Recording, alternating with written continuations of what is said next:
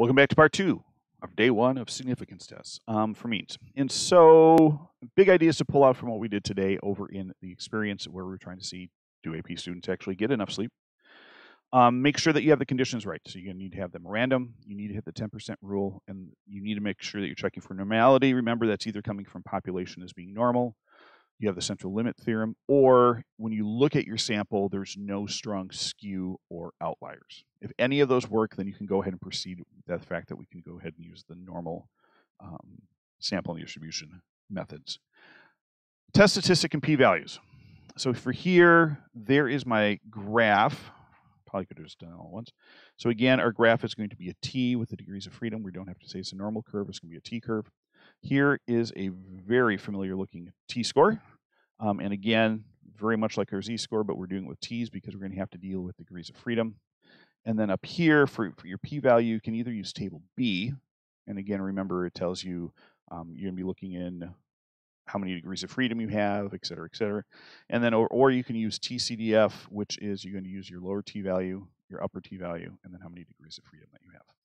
All right. So for your check your understanding, feel free to pause this in a second, but we're going through and trying to see if US drivers do actually spend 51 minutes on the road like they're talking about. And so over here, they find that sample of 75 drivers, 46.4 minutes, standard deviation of 18.8 minutes. So, oh, and it does say random sample of 75 drivers. So does this convincing evidence that the mean time for all US drivers is actually less than 51 minutes? And you're going to use an alpha value of 1%. So go ahead and hit pause, run through this, come on back and check as we go. So parameter mean is the true mean time behind the wheel for US drivers. Our statistic is up here. I sometimes like to list out everything here because that way I don't have to go hunting back in the problem for it. Just a thought. Hypothesis. So the hypothesis, the null hypothesis, nothing's changing. We're assuming what is stated is true, that the null hypothesis that the mean is actually 51 minutes. The alternative hypothesis we state is going to be less than 51 minutes. So that is our alternative hypothesis there. And our alpha level is 1% because they told us that. Name of a procedure is going to be a one sample t-test for means.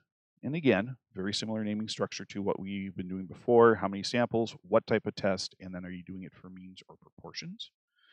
For the conditions like we talked above, random, it says random sample of 75. Somebody asked, should I actually quote it or should I say state it above? Quoting, it's probably your safer bet. And again, for 2 extra seconds of time, I think that's fine. If you need to practice writing so that your hand doesn't get tired, that wouldn't be bad either. 75 is definitely less than 1/10 of all US drivers, and 75 is greater than 30, so we can use the central limit theorem so we don't have to worry about normality. So a couple of things here. So here's my graph. I have a t-test. There's my degrees of freedom, 74. Remember, that's always 1 less than our sample size. The test statistic, stat minus parameter divided by standard deviation. There is the same formula that I had above for the t-statistic. When I plug everything in and get out, I get a negative 2.12. So again, in my head, I'm going to say, ooh, this is going to be pretty close. Just remember, anything over 2 generally is kind of in our significance wheelhouse. So if I check over here, I get negative 2.12. I throw it into my calculator, TCDF, label out all the different parts, and I get 0.019. So about 2% chance of what I'm seeing is actually happening. Now, remember, our alpha value is 1%, and we're going to talk about changing things a little bit tomorrow. But here's my conclusion. Now, 2 parts here. Remember, we are going to go through, and this part here is going to be my interpret. So you're going to say, what did we find? And then this part over here is kind of our conclusion. So you need both parts.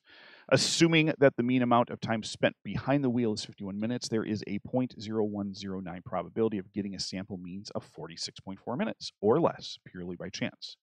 Since that value, 0.019, is greater than our alpha value of 0.01, we fail to reject the null hypothesis and do not have convincing evidence that the time spent behind the wheel for US drivers is less than 51 minutes.